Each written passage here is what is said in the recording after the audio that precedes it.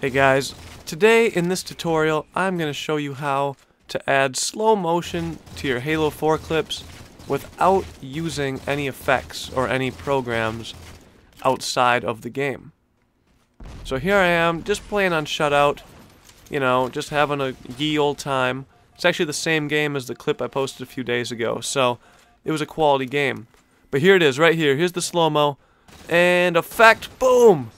Did you see that effect? That was pretty cool, right? He was like in slow motion. Yeah, that's an in-game effect. It's called slow motion. You need the perk.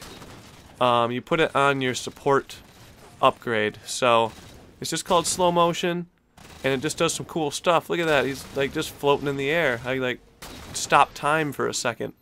It's crazy. There's also another new perk called headshot, where you don't even have to hit them in the head with the sniper, and it will give you a headshot no matter what.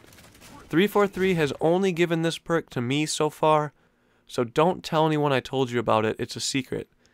Alright? Shh. Don't tell. Please subscribe.